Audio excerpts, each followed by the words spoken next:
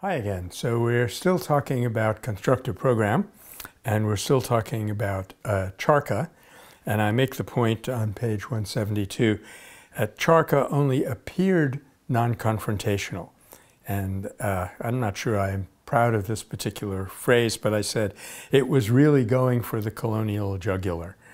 The colonial system depended on financial exploitation, and this is where the Indians were saying, we won't have any of that. But of course it was not directed against the English personally. I have a quote here from Toynbee that I like very much, Arnold Toynbee, the British historian, who said so well about Gandhi. He made it impossible for us to go on ruling India, but at the same time, he made it possible for us to abdicate without rancor and without dishonor. This is critically important. I think it is the role of the nonviolent actor to give the opponent a graceful, dignified way out. That, in a way, if you will, that's the emotional constructive program.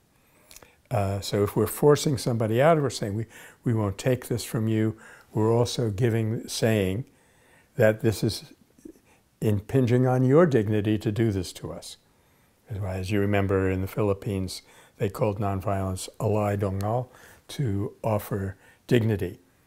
And a classic example of this difference between the thing and the person comes up at the end of the Charka episode on the next page, where I talk about Gandhi's visit to the Lancashire mills. First of all, it was very typical of Gandhi, classic thing. They said, don't go to Lancashire. The workers whom you have put out of work by boycotting British goods are very angry with you. My immediate reaction would have been, yeah, thanks for the warning, but that wasn't what he was like. On one occasion, somebody said, don't go to a particular village. The head man has vowed that he would actually kill you on sight. Gandhi said, where is it? Let's go. Went right to the guy's house, knocked on the door, the man opened it. You can imagine how startled he was. And Gandhi said to him, I'm here to help you fulfill your vow. So the person actually started to strangle Gandhi in front of all these horrified people. And within less than a minute, he had stopped and he fell at Gandhi's feet and said, this whole village is yours to command.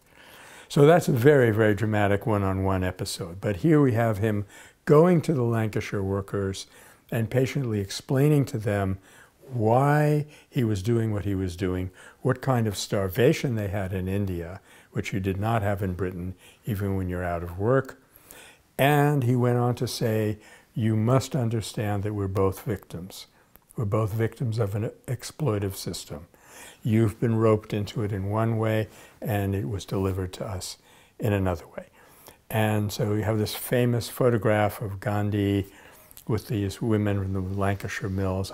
I call it the Ip Ip Hooray photograph, because they've got their arm around him and they're so happy with him and what he said. And there was one of the workers who said, may I say, or need I say, that I, as a Lancashire cotton working man who is to some extent suffering through the action of the Indian Congress leaders, have a profound admiration for Mr. Gandhi, and a great many of my fellow workers share that spirit. This is a wonderful little pastiche in which we can see the incredible power of nonviolence to convert the opponent. It's like a concrete example of what Toynbee talked about. Well, on that note, what I'd like to go on to talk about next is one of the simple concepts that Gandhi developed in the course of building his constructive program, which is heart unity.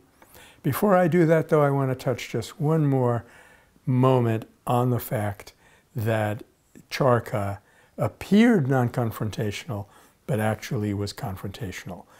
Later on, after writing Search for a Nonviolent Future, we came up with a term for this. This is a stealth operation, and you like to have those in nonviolence. The most famous one, perhaps, was the Salt Satyagraha, where the British Viceroy literally cabled to London saying, at the moment, I'm not losing any sleep over the salt campaign. But in fact, little did he know, he was actually losing the whole empire. So next time we will talk about heart unity, and till then, let's be thinking about what would be the charka for us. Thanks very much.